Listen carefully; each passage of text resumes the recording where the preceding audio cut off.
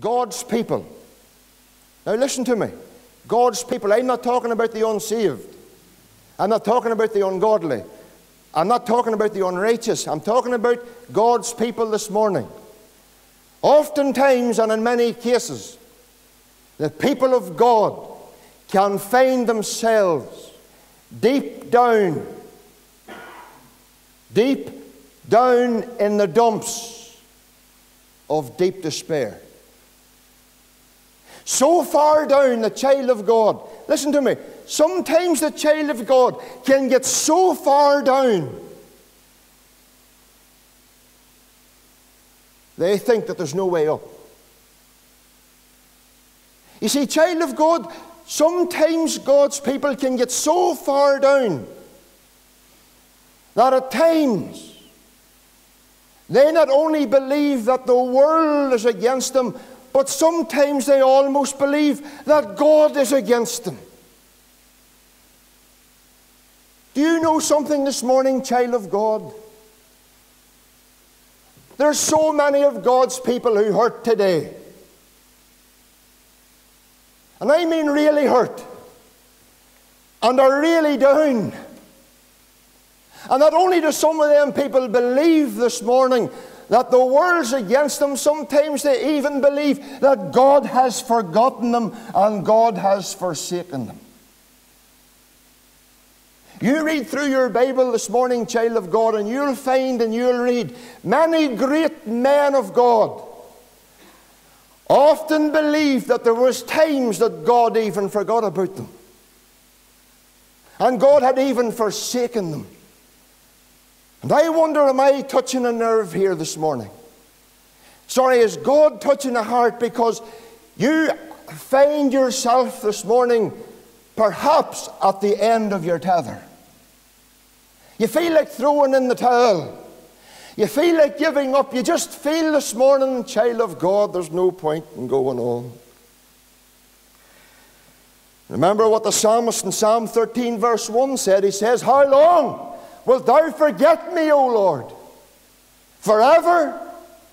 How long wilt thou hide thy face from me?" And sometimes, child of God, we do believe and we do think and we're tempted to believe that God has forgotten us. We're so far down in the dumps of deep despair. You know, sometimes, child of God, this all comes about because life doesn't just turn out the way we planned it. Life just hasn't turned out the way we would have expected it. And sometimes that may work through our children. Maybe I'm speaking to a Christian parents this morning. Listen to me. Your children, our children this morning, hasn't turned out the way we would wanted them to turn out. They didn't turn out the way we expected them to. And you done everything that you had in your power to bring them up in a Bible-believing church, but they didn't turn out the way they expected to turn out. And sometimes, child of God, that can drive us into the depths of deep despair. And you feel a failure this morning as a parent because your kids didn't turn out the way it is. Listen, a wee word of advice for you. Never stop loving them and never stop praying for them. Do you hear me? If your kids are as far as away as the devil and sin can take them, never you stop praying for them. And don't you ever stop loving them. Never. Maybe it's the career. Maybe we thought we had the perfect career this morning, and boys, oh boys, this is for me, and this is definitely for me. But lo and behold, it wasn't what we thought, or it wasn't what we expected this morning. And it just seems this morning everything is just out of control. Maybe it's our calling this morning. Oh, our calling into God's service can be the very same. We thought this is definitely the calling of God, this is definitely sure, and then when it doesn't work out and things fail, we get angry. And sometimes we get angry with others. And we get angry with God because it has worked for others and it hasn't worked, and it just seems to drive us deeper and deeper into the depths of despair. Sometimes, child of God, this morning, when things seem so perfect for others, perfect for us, but it doesn't work out the way it works out, then it's just total disaster. You know, sometimes we think this morning we believe this and that and the other's perfect for us. But you know something, child of God, God has other plans. I remember one time Tracy and I were out shopping one day, and I'll tell you, it's a job I don't like doing. And we went out shopping one day, and we arrived at that place in Lisburn, or what do you call it, Sprucefield, Marks and Spencer's. And we're walking around the floor, and she seen this suit dressed on the floor shop, you know, the shop dummy. She seen this suit. She says, George, you look perfect in one of them, that suit. And I wasn't in the mood. And you know what it's like, men, don't you? You know what it's like? I watch other men, and they're walking about like sheep having no shepherd, like myself. She says, George, that suit would really suit you. Go and try it on. I says, I can't be bothered today. It's a whole handling, isn't it? And she says, well, cappuccino and a scone. Oh, she knows how to get round me, all right. And I went and put this suit on, and the shirt and the tie and all had to go on, and everything had to happen, and had to even put the shoes on. And I come out after all that handling, and I knew by her by the lip. No, she says, no. She says it looked better on the dummy.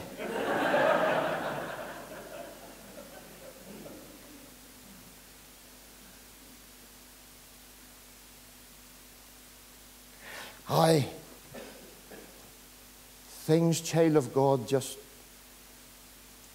doesn't end up in the way that we would think. You know, the Apostle Paul this morning, there was painful times in his life.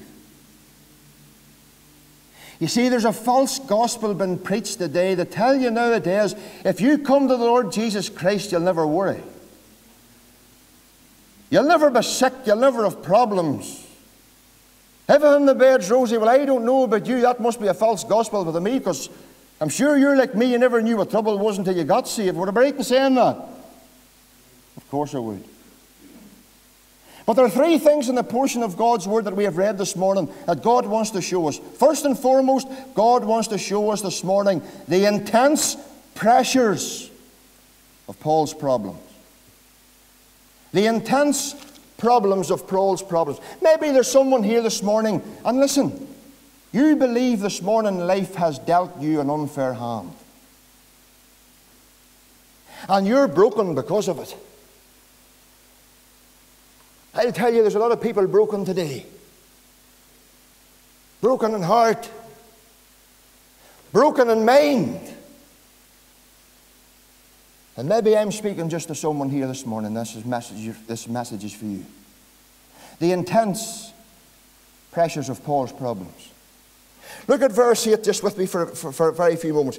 For we would not, brethren, have you ignorant of our trouble, which came to us in Asia, that we were pressed out of measure, above strength, insomuch that we despaired even of life. Despaired even of life. Do you know something this morning, child of God? You can get so far down that you can even despair yourselves even of life. Do you know something, child of God? You can get so far down this morning that it's not death that scares you, it's life. Life can scare you. Paul could say this morning, listen to it, he says in verse 8, we despaired even of life. Friend, I tell you something now, child of God, listen to me. Times can come into our lives when problems are so intense that the very last ounce of faith can be squeezed out of us. And let me say something, child of God, it's a very lonely and it's a very dark place to be.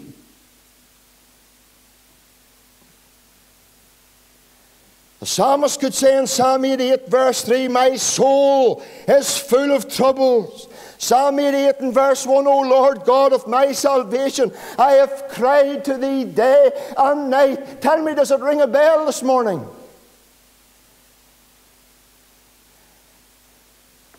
Does that sound familiar? When you're down in the dumps of deep despair, I can tell you it can be a lonely place. It's a place of weeping. It's a place of brokenness. It's a place of tears.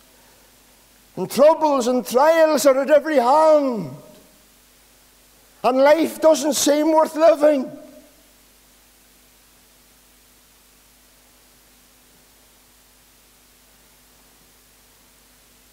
Psalmist could say in Psalm 42 verse 3, my tears have been my meat day and night, while they continually say unto me, where is thy God? You know, my late father's cousin experienced that, you know.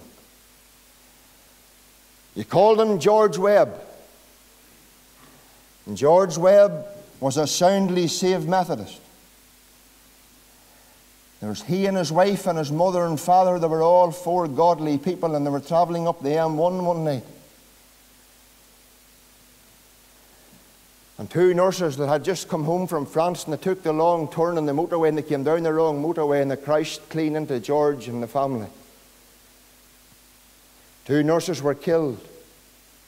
George's wife was killed. His mother and father were killed. He was the only survivor. The only survivor. He was in hospital for 6 months. And his wife and his mother and his father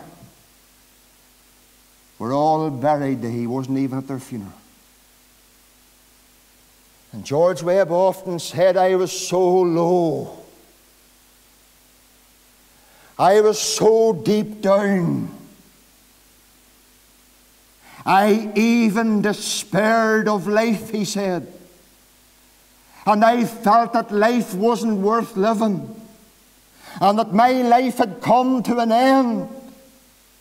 I'm telling you, child of God, the law of the earthly life is this morning. Man's born into trouble as the sparks fly upward. And sometimes, child of God, our faith this morning can be stretched till it almost snaps. And our faith this morning can be built till it almost breaks.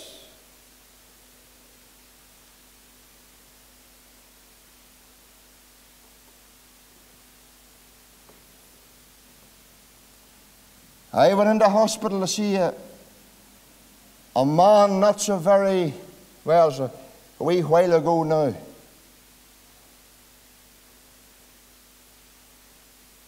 He's in a psychiatric hospital. A saved man. A saved man. And I got down beside him. And as I listened to what happened, I didn't even know how far down he was.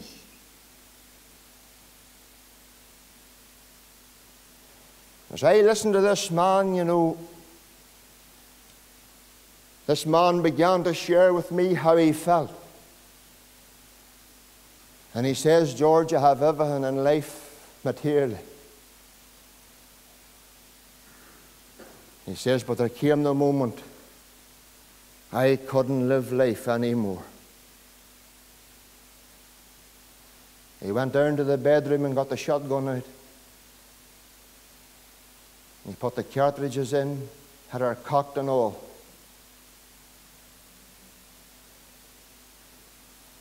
And the next thing he heard the back door slamming, and his wife appeared in the living room, or the bedroom. And he told me, if she hadn't have been here, if she hadn't had her come in, I wouldn't have been here today. He says you can get that low.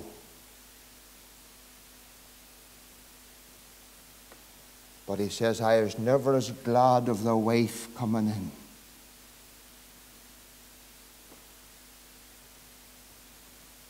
Now listen, child of God.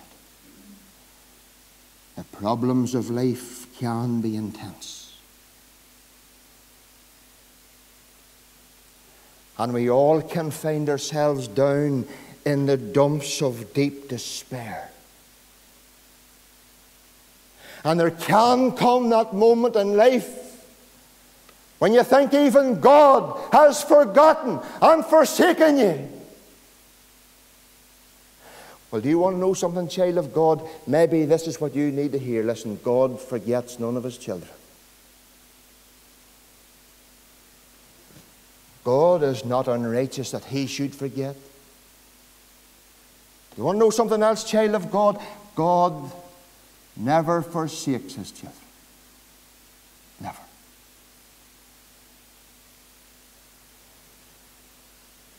The intense pressures of Paul's problems.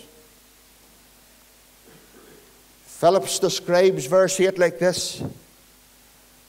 He puts it into everyday language. He says, at a time we were completely overwhelmed. The burden was more than what we could bear. In fact, we told ourselves, this is the end. Is that all you can see this morning, child of God? We all quote that wee verse, weeping may endure for the night, but joy cometh in the morning. But I'll tell you, morning's long coming for you.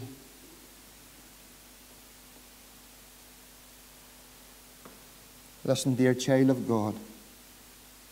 God knows exactly where you are, and God knows exactly how you feel. The intense pressures of Paul's problems. But then there's the important purpose of God's problems. Because in verse 4 we read these words. Verse 3, blessed be God, even the Father of our Lord Jesus Christ, the Father of mercies and the God of all comfort, who comforteth us in all our tribulation, that we may be able to comfort them which are in any trouble, the comfort wherewith we ourselves are comforted of God. Do you ever ask yourself the question, child of God, why does God not intervene before it goes too far? Why does God not step in before the situation, before the circumstance gets out of hand? We pray for that son. We pray for that daughter. We pray for this person. We pray for this. But why does God seem closed to our prayers?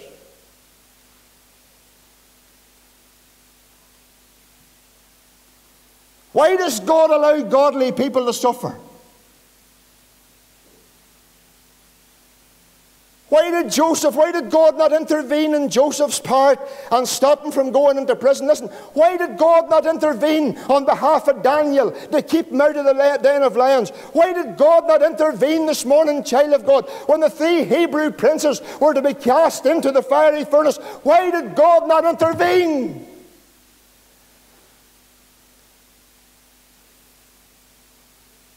You know, I used to ask myself that question. Why did God not intervene on behalf of Ivan Thompson, Pastor Ivan Thompson? A man whose ministry was seeing so much blessing, having seen so many souls saved. Why?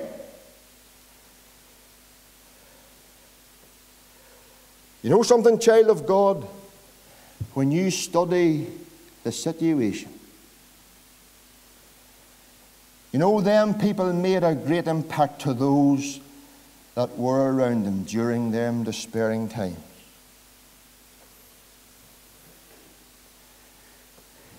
Sometimes, child of God, now you listen to me, sometimes your best moments follow the worst of times.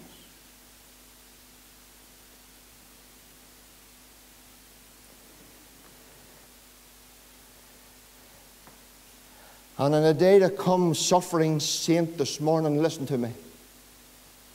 What you're going through, and this morning, child of God, your experiences that seems to be strangling you out of every ounce of faith, could be preparing you for a day to come to draw alongside others that just needs that touch. That young man, that man in the hospital that I went to see, this is what he told me. He says, George, when I finally get out of this, and thank God he has, when I get out of this, he says, if there's anybody in your congregation needs help to speak to someone that's really down, he says, I'll speak to them because I've been there. I've been there. Do you know, child of God, when people draw alongside and they try and comfort you and you haven't a clue, they haven't a clue what you're going through, so you know it's no use, but when somebody comes alongside it who's been there, that's different, isn't it? And the Apostle Paul could say, listen, to the very comfort that we got from God and from the very consolation, we can bring you comfort because we've been there. Now listen, child of God, that's the important purpose of Paul's problem. Through it all, Paul could draw alongside and comfort those that are suffering. Listen, child of God, it may be in a day to come, God will be needing you, and God will be calling somebody in here in a day to come to draw alongside someone, to be a comfort, not a critic.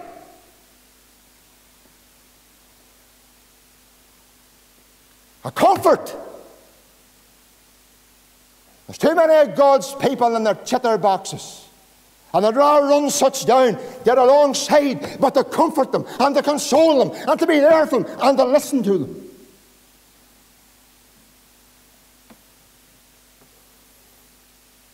It may be bad today, child of God. It may be bitter. Oh, the intense pressures of Paul's problems. The important purpose of Paul's problems, that he could see that a day to come, what he suffered may, and through his own sufferings, he may bring comfort to those that suffer. Then we come to the last bit, the immediate priority over Paul's problems. Verse 9, we read these words. Verse 9, where it says, but we had the sentence of death in ourselves, that we should not trust in ourselves, but in God that raiseth the dead. You know, child of God, I don't know about you, but I make this mistake. I'm not perfect up here, you know, far from it. And I don't think myself any better than you either. There's one thing I make a mistake on, and sometimes you do the same. When trouble comes and the going gets tough, sometimes we think we can paddle our own canoe, can't we?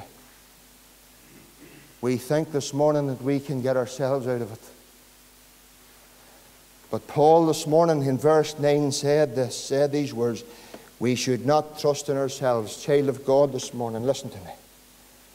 No matter how low you are, no matter how deep down you are, trust in God. Trust in God. And you'll find, child of God, the devil may try and make you believe he's forgotten about you and forsaken you. I'll tell you, you trust in God, child of God. You're not far down that God will forget about you. God never forgets or forsakes his children. And we often try to control our own situations, don't we? We try and steer ourselves out. And then the next thing what happens, we get all the negative thoughts. Our minds become filled with negativity. Nobody cares. Everybody's against me. And you get to think God's even against us too. Now listen, friends. Whoever you are this morning, God's not against you. God's for you. God's for you.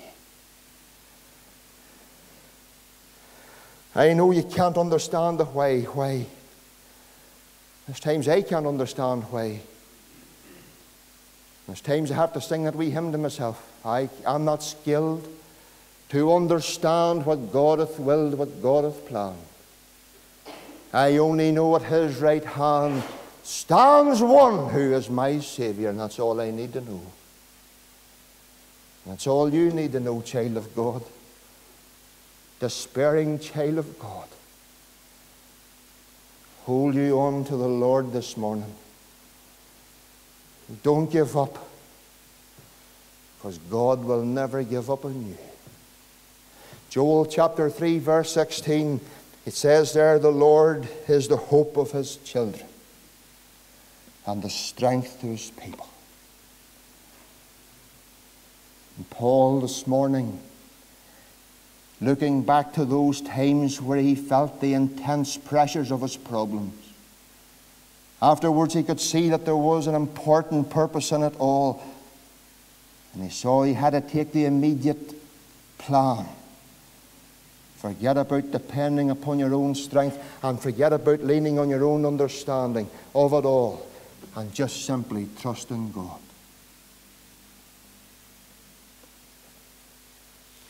Listen,